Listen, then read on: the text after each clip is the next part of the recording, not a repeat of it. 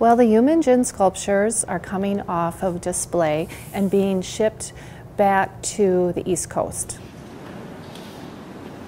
There are 25 sculptures. Each sculpture weighs about 250 pounds, and then once it's placed in its crate, the total weight is about 320 pounds.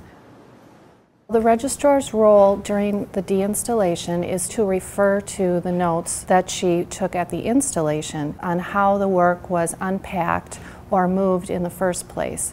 Make sure that the crates are properly labeled, check the condition of each of the sculptures to make sure that they are the same condition as we originally received them.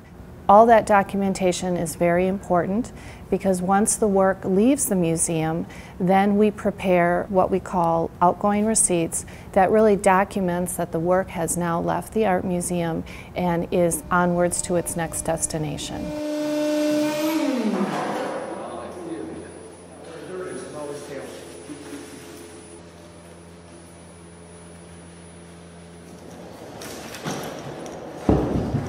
So tomorrow the fine art shipper is going to collect the Yumin Jin sculptures. So we move the crates from our secured storage area to the loading dock where the trailer is located.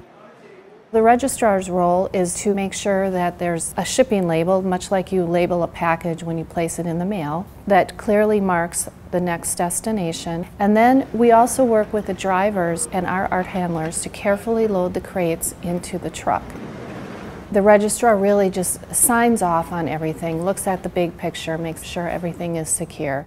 And then the paperwork is signed and it's properly transferred to the next destination. And our responsibility for caring for the work is now complete.